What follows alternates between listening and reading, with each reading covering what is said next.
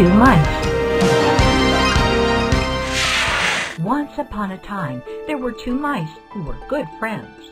One lived in a house and the other in the field. One day, the field mouse invited his friend for dinner. They went to the field and ate barley and corn. Thank you for your invitation, my friend, but I suggest going to my home next, said the house mouse. I live a luxurious life. I have everything. Sounds good, agreed the field mouse. So the next day, the field mouse went to his friend's house.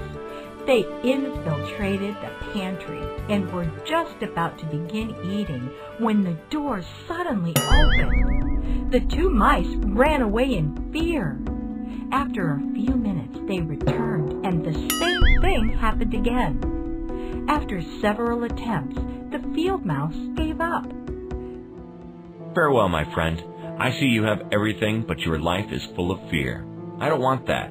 My life is poor, but safe at least.